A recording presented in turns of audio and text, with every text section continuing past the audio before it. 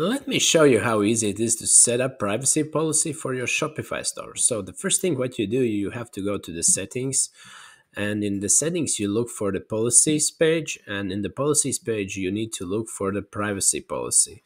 So it is here, and what is good thing, Shopify has already template, and you just press here, replace with the template or generate template, and then you save it. But maybe to have more improved one, what you can do, you can copy this one and then you go to ChatGPT and write improve my Shopify privacy policy. See, and paste that one you copied from the Shopify and ask so, and then you just wait for ChatGPT to generate one, as you can see here, and then you just copy it and again paste it here, save it.